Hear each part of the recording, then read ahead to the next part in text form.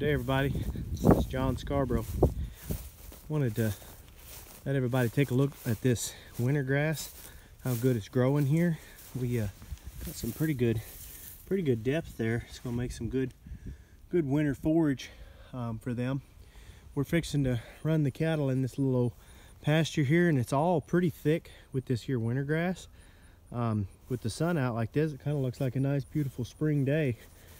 We're in January here, and more like north central Louisiana is what I mean to say.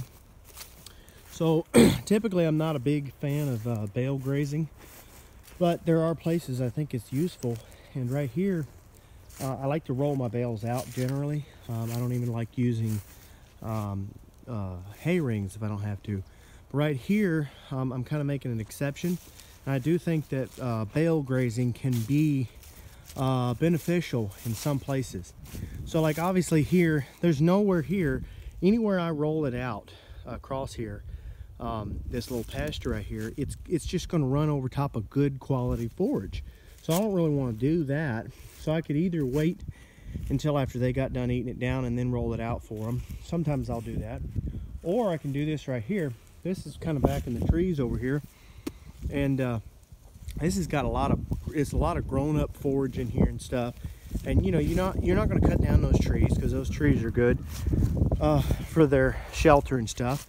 But you kind of like to be able to control some of these vines and stuff growing up over here. So I have found by every now and then throwing a bale out strategically like this, those cattle get all around in there and it won't hurt them at all. They get in there and clean all that up, make it look nice for you, and put a little bit of fertilizer in there and eat that hay down and keep from killing the good forage that's here. Plus, I have seen, that doesn't always work, but sometimes you can open up that canopy right there and get the grass. So you're putting grass seed down in there, and you're getting the sunlight down on it as well.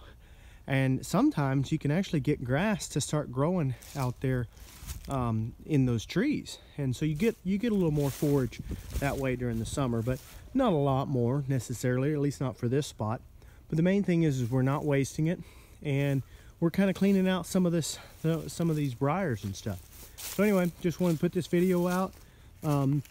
Just another little interesting way to keep from to utilize as much hay as you can, and to get the cattle to work for you instead of you doing all the work. So thanks everybody, have a great day, and don't forget to subscribe.